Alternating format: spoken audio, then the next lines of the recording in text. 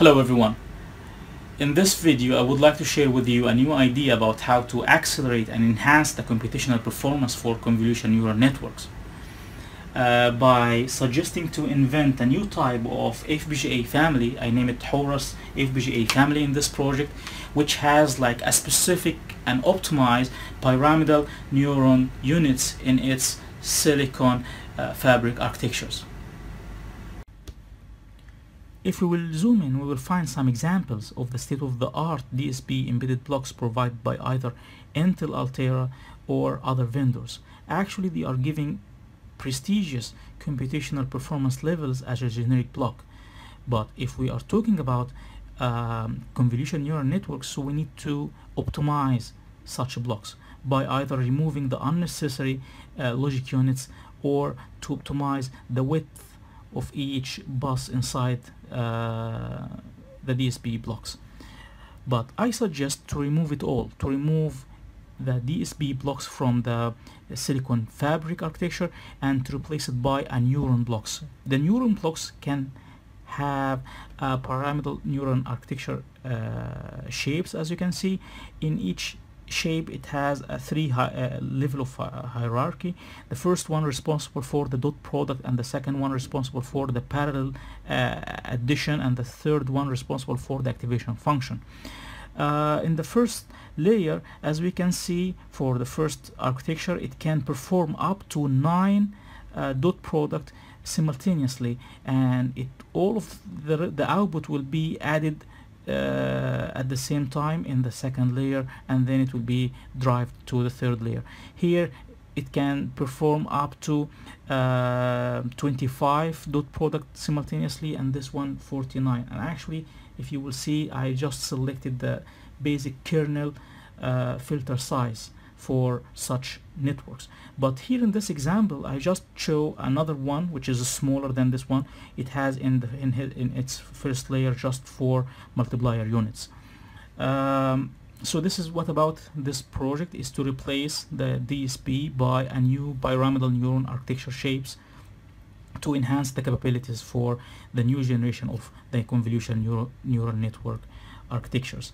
In the block diagram, as we can see, it has a simple GUI interface on the laptop to send and to receive the data, and on the FPGA side it has 2 main blocks. The first one is the high-speed serial communication block. It can send and receive information up to 2.5 megabit per second, and the neuron block itself. So here we will find that the parallel MAC unit and the activation function are combining together to perform to produce the pyramidal neuron architecture shape. And then we have a control unit which is responsible to communicate between the neuron block and the high-speed serial communication. So for the live demonstration, we have, as we saw in the block diagram, the FPGA is connecting to the USB serial module to the our laptop. And actually we will demonstrate 3 examples. The first one, as you can see, we have a positive output from the addition layer, so we are expecting that the output will be positive as well from the activation function. So we have, as we can see, 4 inputs and 4 corresponding weight coefficients. The first input will be equal to 5 in decimal, the second one will be 4, and then 7, and the last one will be 25 in decimal. But for the weights, it equal to 0, 8, 46, and the last weight will be equal to minus 11 in decimal.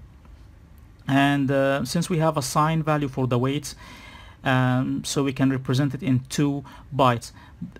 0, so the value will be 0x00, and since it's positive, so it will be 0x00. If it 46, so 46 in hexadecimal, it will be 0x2e, and since it's positive, so it will be 0x00.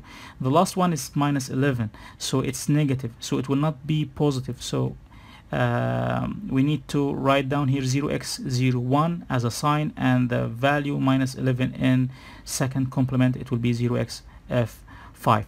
The addition, or the results from the addition, will be equal to 79. So if it's a positive input value to the activation function, so we are expecting that the output will be 79 as well. The second example, we are just modify the results, the values for the input and the corresponding weight values to make the addition equal to 0, and if the input to the activation function equal to 0, as you can see, so the output will be expected to be 0 as well. And in the third example, we are actually changing the value once again for the input and their weight coefficient to make the output from the adder equal to minus to be negative. So if we have a negative value to the activation function, so the output expecting to be equal to 0. So we will start demonstrating these results that we will get. So first of all, we need to configure our FPGA, and then this is a simple GUI to send and to receive the data. And as we can see, the value of the baud rate is equal to 2.5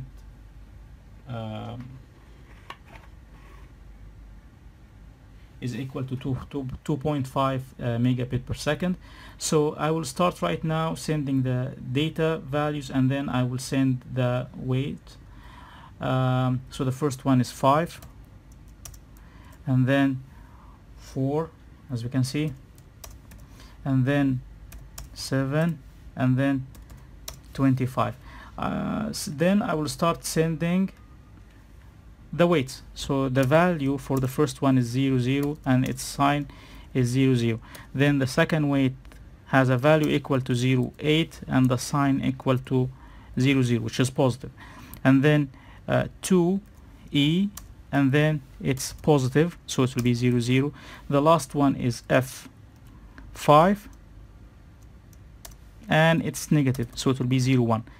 At that case, we received a value equal to 79, which is as what we were expecting to get from the activation function.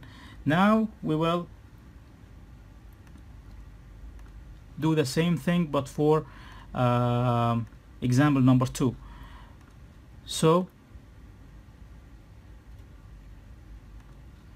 in example number 2, the first value equal to 8, and then 107, this is the value for the second input, and then 30, and then 166. Okay, and then we will start sending the coefficients. So the first coefficient is A0, this is the value, and it's positive, so it will be 0, 0. And then we have 12, and it's again positive. And then we have D2, and again it's negative, so it will be 0, 1. And then we have F5, and then we send the sign, which is 0, 1, and we are expecting to get 0. Why? Because again, if the input of the summation equal to 0, so the output of the activation function will be equal to 0 as well. The last example that we will demonstrate will be example number 3. So again, the first input equal to 8, and then 60, and then 30, and then 166. And then after we enter the data, we need to enter the weight coefficient values. The first one will be A0, and it's positive. And then the second one will be 12, and again it's positive. The third one is D2, and it's negative, so it will be 0, 1. And then we have F5, and it's negative, so we will get 0 as well. Why? Because if the input to the activation function is negative, so actually the output will be 0